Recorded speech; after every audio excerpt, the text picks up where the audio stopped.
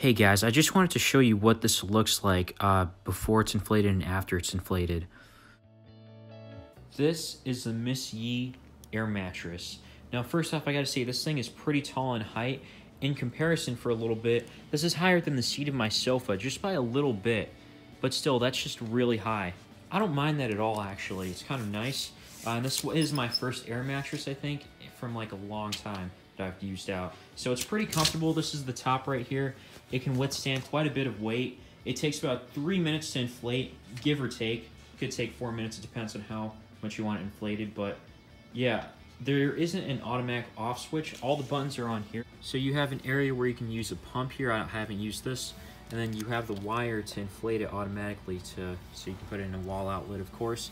And this is the space where you can put the wires back in after you're done. Then you can click inflate and it'll go up.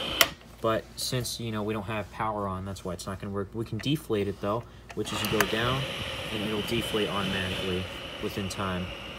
It makes quite a bit of noise when it's on though, just so you know. So if we go ahead and inflate it, it's going to start to inflate and the noise is pretty loud.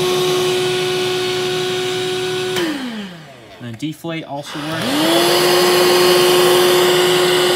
And it'll deflate within minutes. I haven't really timed out how long it takes to deflate. It's 22 inches in height, so it's pretty big, or pretty tall in my opinion. I don't know, am I overreacting?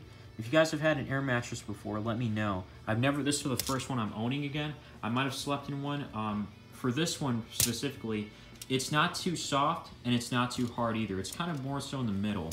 So I don't mind it too much. It doesn't even feel like an air mattress sometimes.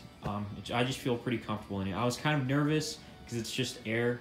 I thought it might pop out, but I was just probably overreacting. But yeah, overall it's comfortable. I'll have updates in the description below, and the listing is going to be down below too with the rest of the dimensions.